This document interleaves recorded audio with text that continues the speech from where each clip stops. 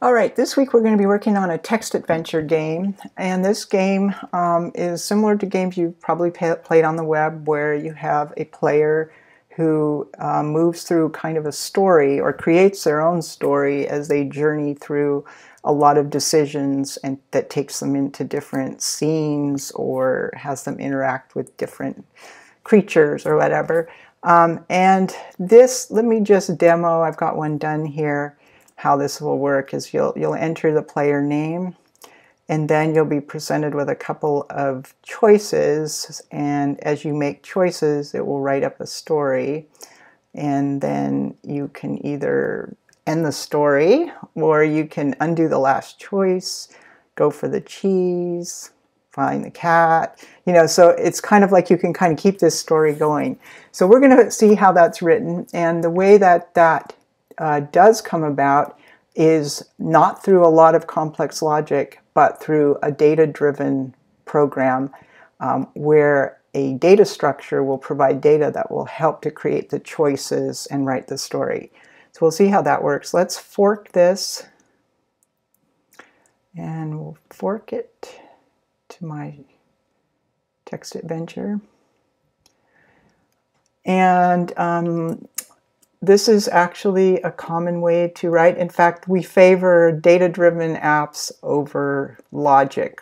Writing a lot of logic code is a lot of testing involved. And let's see, so I'm going to clone this down here.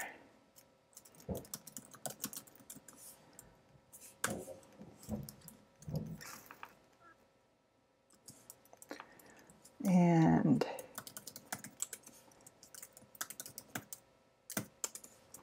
then we'll go open that up and take a look at this data structure and what this looks like. So let's see, open text adventure. And here is my main.js. This is what I'm going to be changing. Clearly you're going to have an index.html built for you, linked to the main.js. You have some HTML structure that's already set up, and you've got some CSS set up. So have a look at those, but the coding will be done here. And what you're going to see is that you're not going to write a whole lot of code, because the data is going to be doing the work for you. It's more, here the challenge is understanding the data and how to make it what you need to do in the code to be able to use it. And so this data is this story data, and this is declared with a var rather than a letter const. Var will give you a global variable, and in fact var does something called hoisting, which means it moves the declaration all the way to the top of the file. So this story data will be known everywhere in the file. That makes, generally we don't like global variables because they lend themselves to side effects. If you accidentally use that same name in a function and change it, you might be changing this data that you're sort of depending on to not change. But this is the way we're set up here. You'll see var used a lot before ECMA 6 when we got const and let. But anyways, let's say let's look at this data and understand it. We have an object, because we can tell by the curly braces we have this really big object, and in it we have key value pairs, so title, and then notice we have these P1, home end, P2. These are our slugs, and they represent keys to a page. So they will have the story that you get if you choose that slug.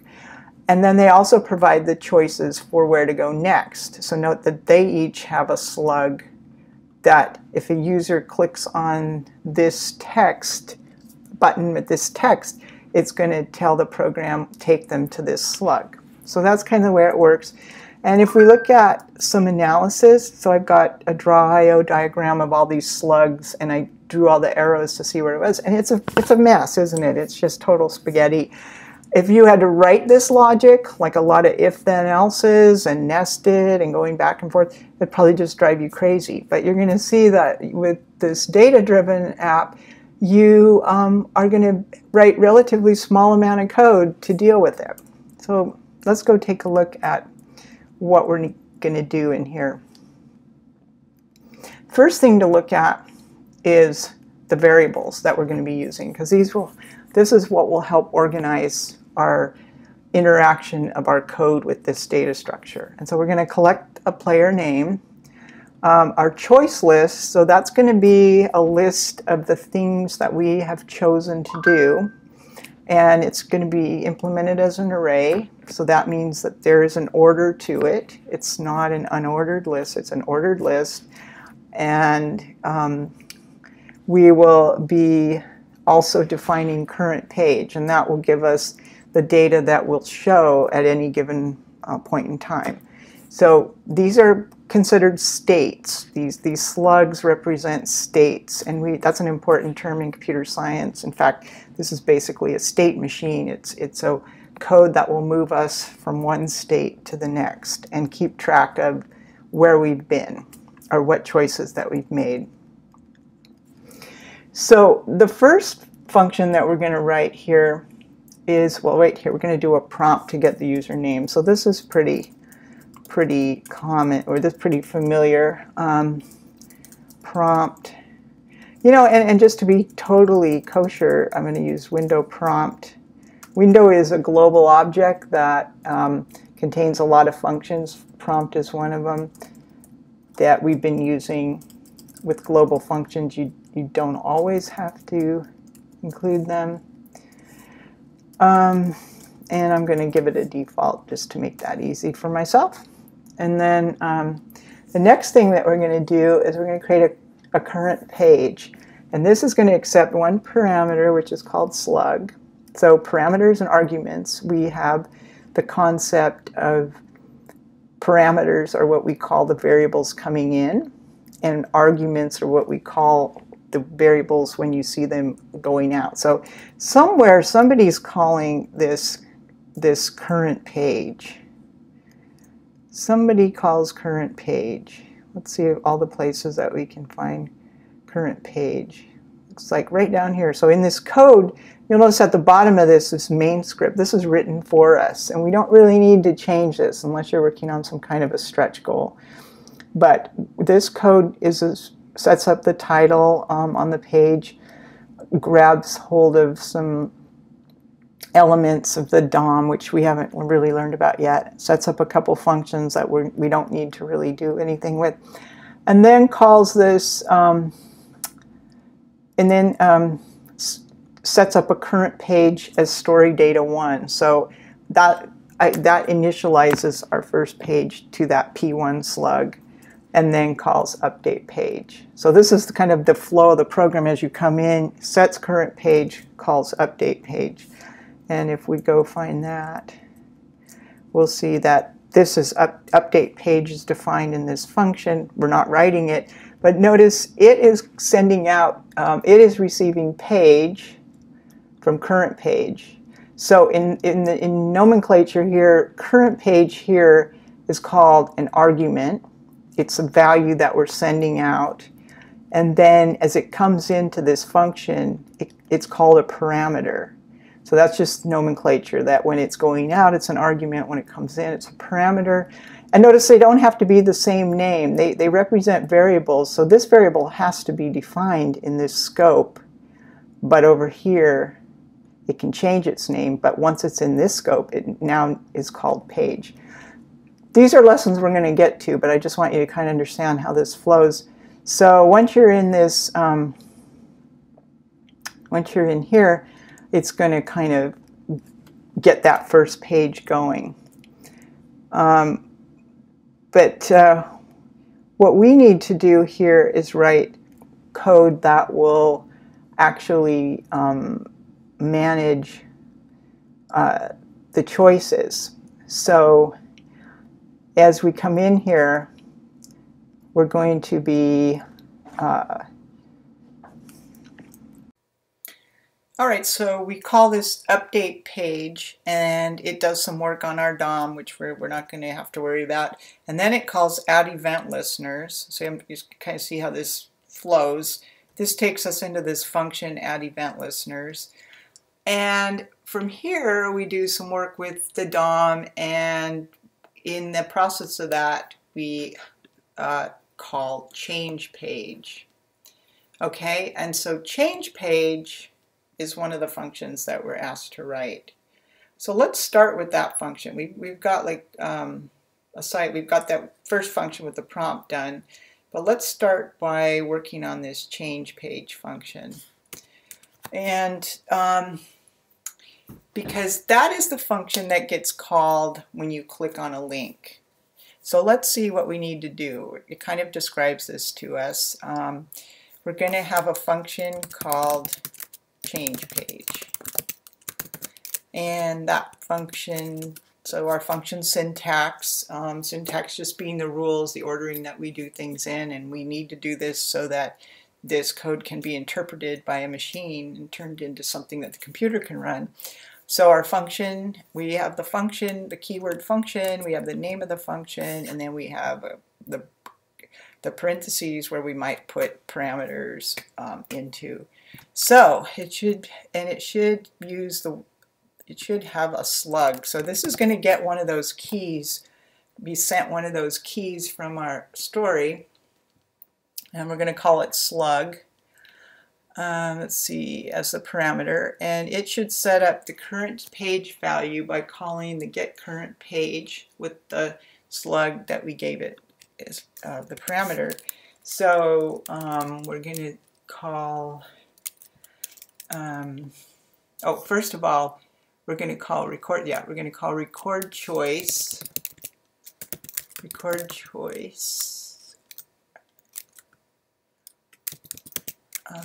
and right now our function, it doesn't recognize, I mean our IDE doesn't recognize record choice because we haven't actually written it. Let's just go put in make it in there without anything going on in it, but just so that the IDE knows about it.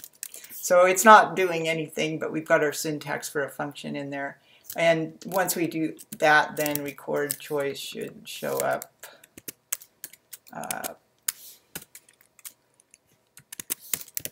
Yeah, so record choice shows up, and we're told, sorry, that's my dog, we're told that we're going to give it a slug as a parameter. So we're taking, and really that is really more, that's an argument at this point. But we're using this parameter slug, and we're just passing it along to record choice. Okay, and since we haven't really written record choice, we don't really know exactly what that does, but we're following these instructions. And then we are going to set the current page by calling current page and give it the slug. So get current page and get slug, and we are going to actually refer to that global variable that we set up at the top there, current page equals. So remember, we have this current page. So we get this current page set up, and so basically this is in changing a page. We're given a slug, we record it, we don't know exactly what that means, but we kind of have a hint that we're going to save it somewhere, and we do know that we have that array that we're going to be saving choices in. And then we're told to update the page and give it the current page. So we call update page. Now we haven't written that either, so let's just go put in let's put in just the shell of that, which is get current page. That will help our IDE to know about it. And so we'll say update page, current page. So this is not very much code, but what it's doing is saying that when the user clicks on a button and then we call change page, we're going to record the choice they made. We're going to set the new current page based on that choice. We're going to get the data for it and set that as the current page. And then we're going to update the page to be current page. So let's now take a look at these two that we haven't filled in. And right now it probably is like totally a mystery to you what all of this is doing. And I think once we get it coded, we can step through it in the debugger and kind of see the flow of this whole thing. So let's go ahead and do the record choice. we also are going to have this undo choice. So let's start with record choice, because this is where you've made a choice and now you want to keep track of it.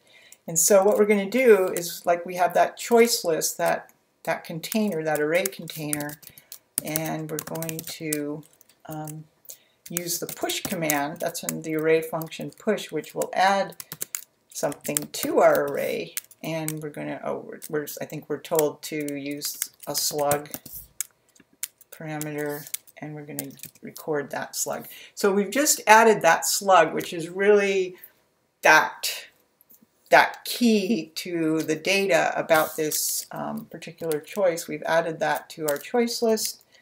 And then let's just go ahead and log this just so we can kind of see what happens. So logging, you can add comma separated items to the log, and they can be strings or objects, whatever you want. Well, let's use interpolation here. So we'll say added to choice array, and we'll just put the slug here, and then we'll be able to take a look at that. So we're recording the choice. Let's take a look at current page. So this should accept one parameter. Again, we're taking a slug, and this function will fetch the current page and return a page object. So the slug is just the key. We now need to get the data behind it. So current page equals story data slug. So story data is an object, and we can pull data out of objects using keys, and so we can use this notation similar to what we do with an array, the square brackets, when we have a variable. If we know the exact name of the key, like if we say story data dot p1, that is an actual value of a key. Whereas here we have a variable. It's different every time we call the function. So we can't use the dot notation on it. We have to use the square brackets to access that. When we're using a variable to access the key value of an object. So that gets us the data, and then we're told to return the page object. So this will return current page. Okay, so that's really all the code we have to write here. Oh, we do have an undo function. So let's write this, and who calls that? Let's see. We have an undo function. We attach an event listener to that undo last choice, that little button that we had down at the bottom. And so when you click on it, it's going to call this undo function. So we need to code this, and function undo choice. And again, the names of these are fixed because there's certain event listeners looking for these functions. And also case sensitive. So, in writing these functions, beware of that. But the purpose of this is to remove the last slug in the choice list. So if we remove the last slug in the choice list, that will just take away that choice. And the way that we remove items from an array is using the pop command. So we'll just choice list pop, and that will just basically take that last value added off. So push and pop, they both add to the end. Push adds to the end of the array, and pop takes off the last item from the array. There are other functions if you need to remove from the beginning of the array or the middle of the array, but push and pop are used a lot because we often are just operating at the end of the array. Let's go ahead and log something here too. So console log returning previous page choice list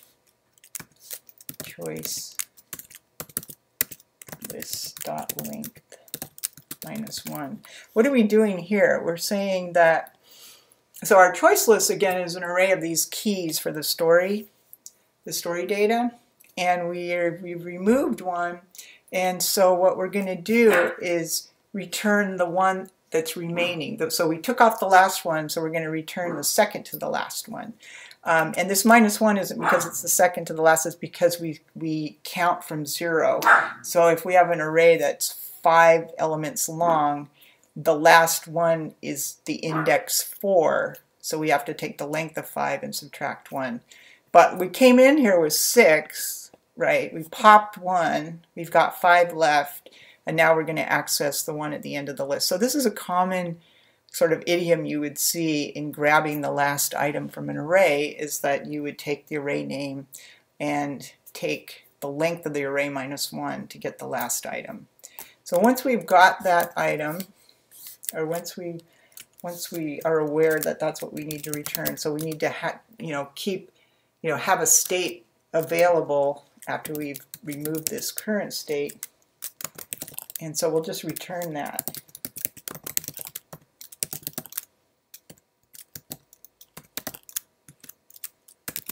Okay,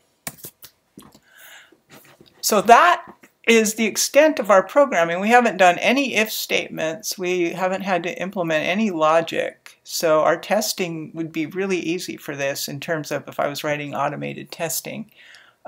It's completely dependent on the data structure. And in fact, if I want to change the flow of this, I don't have to change any code. I just change the data. And data is a lot more manipulable than code because there's a lot, it's just a lot of testing required on code. With data, you can test it pretty quickly. So let's just take a look at running this and see how this program flows to kind of make sure that it runs quickly. So to run it, let's first make sure that it works the way that we would expect. So yeah, it pops up, asks for my name, gives me some, let's open up our, okay, yes, okay, we have a console. We'll just leave that kind of open to see if any errors pop up. Notice there is a background here, this wave background, so you'll see that in the repository. There's this vertical waves, and it's getting added in here. So that's not like a bad, like, I don't know if that's looking funny in the video, but anyway, there is a wave background there. Feel free to play around with the CSS on this in any way you want. So reload this. You are a crow named Becky. You are flying high above the countryside. You know, and it interpolated my name, my username. You see a farm to the west and a home forest off to the east. So I'm going to fly to the west, and then by doing that, it tells me whether now I'm on this farm. There's a piece of cheese on a table. No people looking at what you can see. Cheese looks tasty. You're worried there might be a person or a cat lurking. Should I go for the cheese, or should I decide it's not worth it? I'm going to go for the cheese. And I've got to veer off to the left or fly directly at the cat. Since I know I can undo, let's go to the cat. And it says, find somewhere else to eat the cheese. Okay, let's see where that goes. Oh, now I'm looking at Mr. Frank. You can see how this just keeps going. And if I want to undo that, I can go back here. Well, there's only one choice here. I could undo that. You know, and basically I'm just pushing and popping on that array. Okay, so that is kind of how this flows. And if we want to like really get into inspecting it, what I would do is open up the source code. And remember how I said with all these functions, none of these functions are going to run. We're really not going to, they're just sitting there waiting to be called. And we really don't run any real code until we get down here. We're not really responsible for this, but let's take a look at when we do get to our code. And I'm not going to worry about this prompt, but let's say when we get, let's put breakpoints in all of our code just to see how we got there. So let's reload, and we'll hit that. Okay, and oh, there's story data. So, you know, we don't need to necessarily stop there, but let's put a point after that, at the end of that, so that we come over here. And I'll just show you a little bit about, so over here in the scope, I've got the choice list, I've got current page, player page, and notice I have a global. And I would expect to see my story data in here. You can see there's a lot of global variables going on in kind of, sometimes when you can't find something right away, you can set up a watch. So you just come over here. Looks like I have some old watches left in here. I'll just clear those out and I'll set up a watch on the story data. Even though it's not going to change, but I just don't want to plow through all that global stuff. So story data, you can see it's an array. It has that title, and then it's got a bunch of objects. And these objects, oh, actually, you can see the slugs appear as keys. And then there's objects that contain the choices and the text. So you can really examine how that looks in the debugger too. But here we are, we're starting the program. We're going to put in our title, and we're just going to do all this, and then let's just see what happens when how we get into our function. So our functions happen when I say fly over there. So I have triggered an event. It takes me into change page. You can see I've picked P2, and it's going to record choice. And if I want to like step into that, I use this step into. Normally I use step over if I'm just going sequentially, but step into takes me into that function. Now I'm in record choice. I'm still P2, and I'm going to push choice list. And you can see right now choice list is an empty array. If I push it, it now has P2 in it. Then I'm going to log this, and that should show up in my console. So I added choices array P2. So it's really good to just spend some time stepping through your program and seeing this flow, because if you have to debug logic, this is how you might go about doing it. Now I'm going to get the current page, so let's step into that. And there's the slug, and then I've got story data, and I'm going to pull the P2 object out. And there you go. It's this one, and I'm going to return it. So when I return, if I want to follow out of that, I use step out of. So it's this up arrow. And it takes me back to this change page. And now I'm going to update page, so I'll step into that function. And this is one that I didn't write, but if you're interested, you can step through and see how this gets updated. Don't spend too much time now because we really haven't learned about doing DOM manipulation. But there I'm on add event listeners, and then I'm done with that, and step out of, I'll just hit this blue arrow to finish off. So I'm done with handling that click that I just did. And same if I click on undo choice, it takes me into undo choice, and I'm going to call pop. So right now I've got that P2 on there. And what's going to happen here? This could be a problem. So I'm going to hit that console log, and that'll just tell me that I'm returning page choice such and such. Oh, I didn't put that in, I didn't interpolate that variable, so you're just seeing it as a string. I probably should go fix that. I'm kind of curious, is there anything, since there's nothing left in there, what's it going to pick? Let's just use the watch to see that.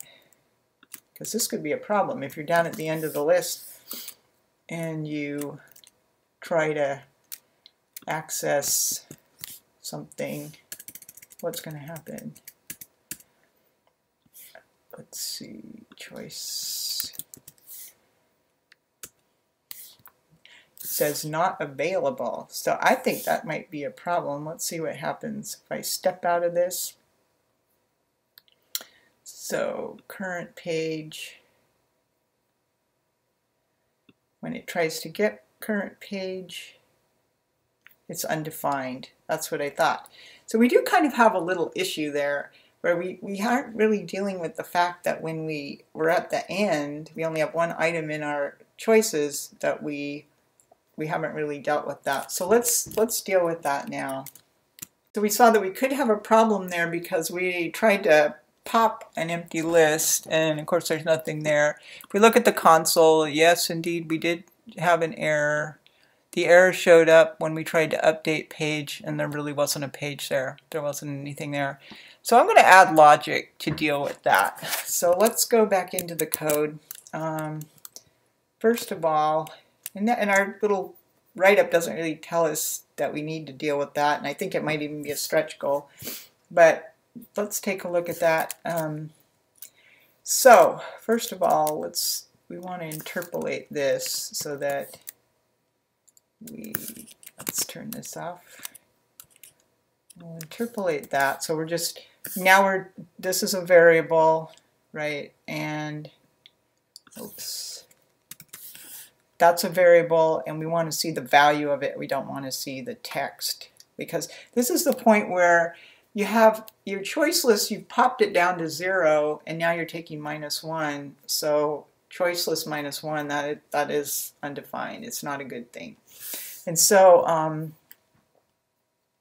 basically what I want to do is that if I pop to undo and my list is empty, I'm going to just go ahead and fill it with P1. So if choice list dot length equals 0, and those triple equals, that's just because JavaScript can interpret as 0, the number 0, as true, false. It's like there are things that come up false that aren't really Boolean, and so to be exact when we do test, the 000 ensures that it's testing for exactly the right type and value, not doing any kind of coercion.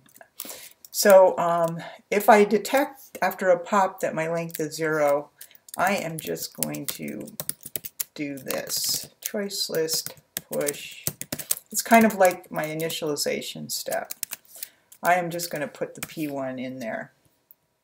So remember, that's how we initialized. We said we updated current page, story data P1. And that was kind of how we got that original current page. We sent in the P1 slug, and we kind of initialize current page that way. Well, we're going to keep our choice list with at least P1 in it and see if that helps. And then when we go to pick the length, now the length will be just 1, right? And the length -1 will be 0, and when we grab choice list 0, that will be P1. And we'll take a look at that. So let's just see how this works. We've still got our breakpoints. They don't go away. As long as we are in the inspector, they will stop for us. So let's just say right now, if we look at our sources and look at our code, if I click on undo choice, so I come into undo choice, it's actually 0 right now. I'm not even sure if that can pop. It didn't. Let's see, did that give us any errors? Nope, it just kind of ignored it. But our choice list dot length is 0, so I'm going to just put 1 on it, and then I'm going to log that, and notice it logs P1. So I'm just handling that problem with a little bit of logic, and then it's as if I didn't do anything. So the effect of that is I didn't do anything. And then if I do make a choice, okay, so now I've made a choice, and if I go to undo my choice list, oh, it's got 2 things in it, so that's no problem. It will just go ahead and it will tell me that it undid the last choice, and now it went back to P1. And now if I undo this choice again, this is just like that first time. Sorry, some technical difficulty there. Let's take again look at what happens by adding this little bit of logic that deals with the fact that we might be trying to undo a choice when there is only 1 left. and then we need to still be able to return a current state and a current page. So let's just go back in there and refresh this page, and we will let this run, and then we will click on our undo last choice, and the fact is the choice list is empty, but we're testing for that, and we're putting a value in it. P1 is our initialization, and then now choice list does contain one, and when we look over here, let's see, choice list length, that should have a value in it. Let's see, choice list. So I'm just getting this value in here so I can look at it real time. Choice list. Actually, I can see it right down here. Choice list contains one value, and it is P1. So when I return that, it will just give me my P1 slug, and that page that had the initial values will be on there. And no matter how many choices I make, if I somehow work my way down to just one, I will always be back. If I try to undo, I'll always at least have that home page. So I hope that helps. And if you're interested in this, I encourage you to play around with it. And you can do some of these stretch goals. Let's see, like you could add an image to your data and display that when you're on an associated page. That kind of is almost easier to identify than reading the story. You can set up an undo mechanism. We did that, so that's kind of what we were looking at on undo. Or you can, there's a number of variations that you can get on that. You could change the story. You could add more slugs. So feel free to dive into some of these advanced. And if you do and you run into problems, just Slack, because I'm interested in seeing where you might go with that. Just for your information, just to share with you, there is this site. I'll put the link out on our discussion. This will let you kind of visualize what happens, because pushing and popping an array, this kind of array management and this data structure is referred to in computer science as a stack. And the idea is that you have this stack of things and you're taking things off the top and putting them on the top. So it moves up and down. And you can play around with this. So I could push, and this kind of makes you visualize it, which for me always really helps to see what's going on. So you can see I'm just pushing values onto this stack. And then when I call pop, I'm taking them off of the stack. So it figures out the top, and then it removes it. And that top, again, is always the length of the array, however many things are in it, -1. So if that helps you to help visualize it, you can do that, and you can play with the speed and so forth. So I'll share this link with you. All right, well, I hope that this helps you to better understand working with a data-driven program and the benefits of it. And then also being able to debug, step through your code, and make sure that you understand the flow and that your data is what you expect it to be at the time that it's used. All right, let's just go finish this off by pushing it up to GitHub. So git status, git add, git commit.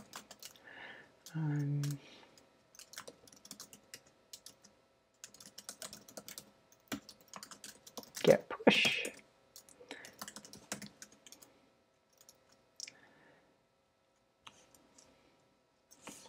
All right, and we'll go over to GitHub. Let's see, we can cancel all these out.